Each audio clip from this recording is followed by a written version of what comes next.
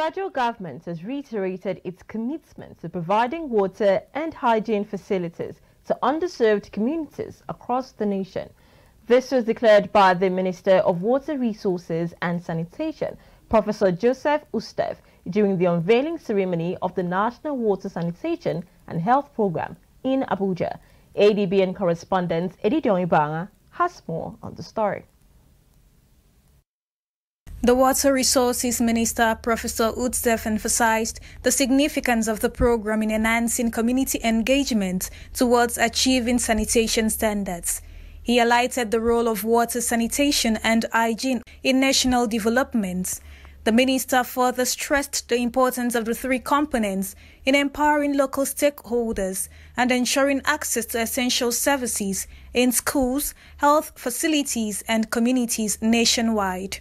In the years ahead, we will continue to prioritize the expansion and equitable and irreversible wash services, with a particular focus on underserved communities by clouding innovative technologies, reinforcing cross-sectional partnership, and fostering a culture of accountability, transparency.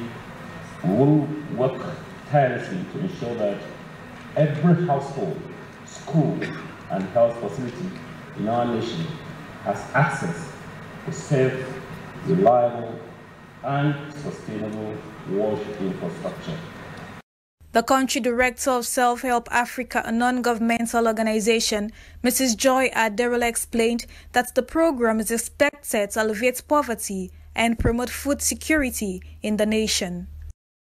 We try to alleviate hunger, poverty, and social inequality, and we use three approaches to implement this project. Our approaches are community-led, enterprise-focused, and market-based approaches that we use to implement interventions that promote food security, that promote wash, that promote income and livelihood, and also that restore natural resources.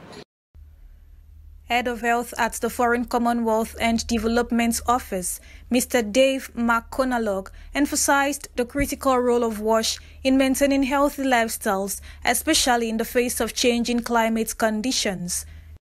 Two of my passions as a public health specialist is health, and there's no health without wash. There's no health without wash in communities, there's no health service that is safe without access to wash. The program aims to provide safe and accessible water and sanitation hygiene services with a particular focus on empowering women and girls in the society. Edidion Ibanga, ADBN News.